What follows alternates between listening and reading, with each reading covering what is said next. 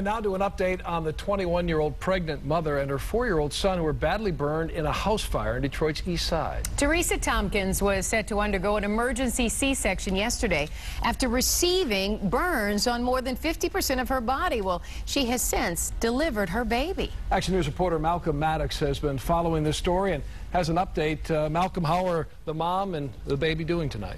You know, this is a very, very sad story. I spoke to Teresa Tompkins' sister this evening, and she says the situation is not good. Teresa gave birth to a little girl about 1:29 this morning, and I'm told that both mom and baby are fighting for their lives. We're told the baby, little Inali Tompkins, weighed just over 6 pounds when she was born. She's suffering from complications from being without oxygen for so long. This is while Teresa was struggling to breathe in that smoke-filled room. And Teresa, on the other hand, has undergone 2 blood transfusions and is currently listed in critical condition. The other victim of this fire, Teresa's 4-year-old son, John Tompkins, he suffered burns on his arms and on his back, but he is expected to be okay. But in the meantime, the family is in desperate need of any help they can get, from clothing or any other donations. They can be all sent to the Pentecostal Church of God in Christ that is on Detroit's east side. Of course, we will continue to follow this story as it develops, and I understand that the sister has even got a picture of the little baby, little Inali, and I am waiting for that to come over right now.